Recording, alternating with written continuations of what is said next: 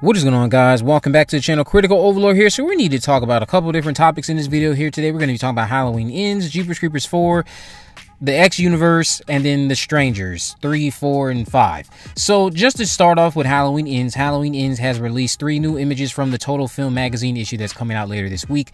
And David Gordon Green shared an interesting quote about Michael Myers' 4-year absence. So these 3 images, from what I'm going to assume, are all Michael Myers. You're seeing them come across your screen, but probably after he has taken out Corey, most likely. One shows him and Laurie brawling, and the other shows Michael staring down the hall at something with another, then showing him coming down the stairs ready to stab the hell out of somebody. So these are some pretty cool images. Green also addressed that the 4-year absence won't outright be explained, and I'm going to do a separate video for that. Also, today we learned John Carpenter's score for the film will release digitally on October 14th. And there's some interesting track titles that might be telling us a few of the specific plot events that could occur in Halloween Ends.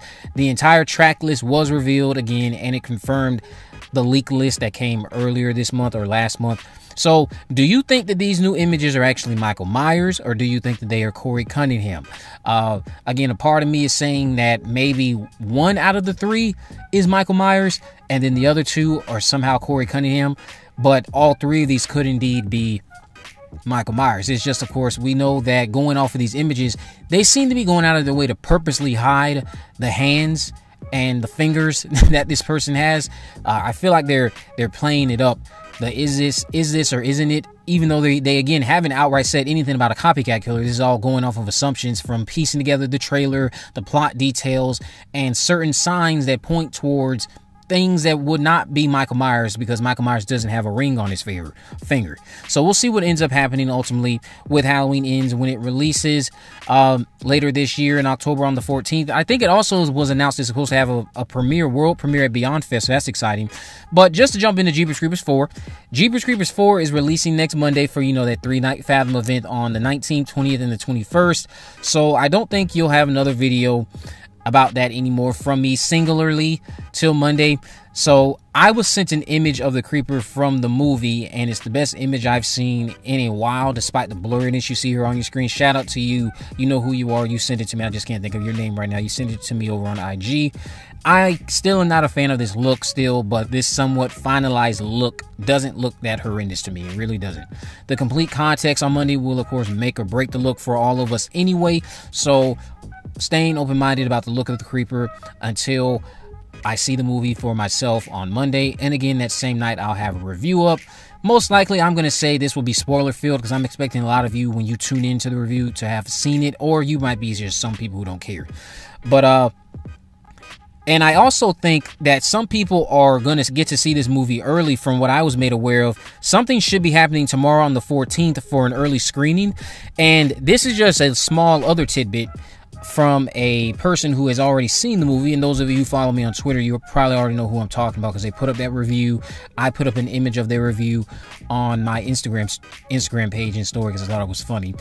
But they were telling me about a cameo that's been hidden. So if you don't want to know who this person is, you don't want to keep listening right now, click off for the stream, I guess, for the next couple of seconds, and then come back.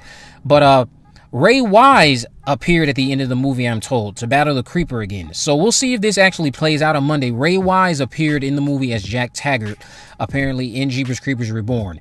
Now, this makes sense to me only because I was starting to think, like, a lot of that, with the creeper waking up in the barn as we see in the trailer, and then the post puncher being shown, why would none of the Taggarts show up at all in the movie? Even if you had to recast the character, narratively, I just don't think it would make sense for Taggart to not show up. He wouldn't just go the whole day not trying to track this thing down. So it's nice to hear that he apparently appeared in the movie. So we'll see if it's true on Monday night.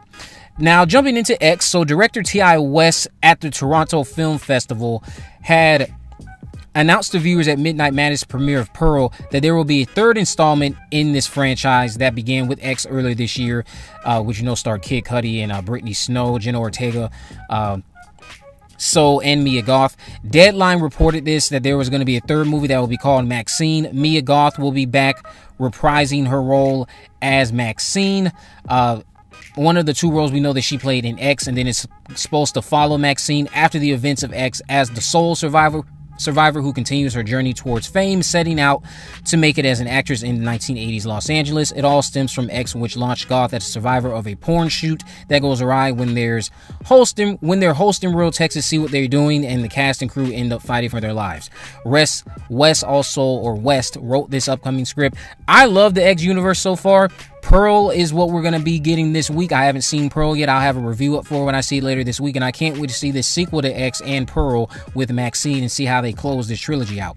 Just to jump into this last topic here related to The Strangers. So Lionsgate has announced today that it has begun production on The Strangers, what I'll call a relaunch, set to be a trilogy of films. Now, Roy Lee had informed us of this occurring last month, and now we see it's going according to plan.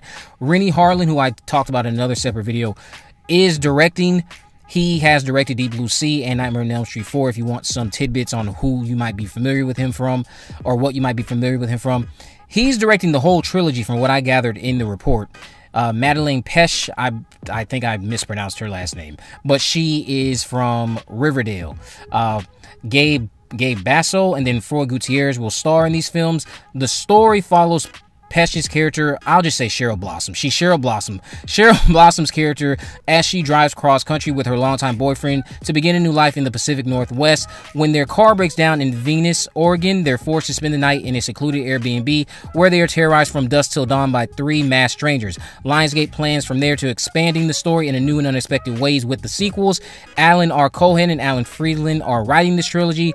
This doesn't sound like a remake the way I saw a lot of reports claiming, but more of a separate story, perhaps set in the same world, and if not that, just an entire reboot, which I'm not against, because again, they killed off Baghead at the end of the second movie after I know, yes, there was an ending where they were going to reveal he had been made alive or survived all that, but ultimately it's more realistic. Just let those 3 die, I guess. You can undo the ending, but I'd rather you not and just set it in the same world, or it doesn't even have to be set in the same world. I'm fine with a reboot. So are you guys excited for this upcoming Stranger trilogy? Are you excited about any of the stuff I had to say in this video? If you haven't already, of course, make sure you subscribe, turn on post notifications so you never miss a video. In the description, I'll have links to all my social media accounts. I am on Facebook, Twitter, and Instagram.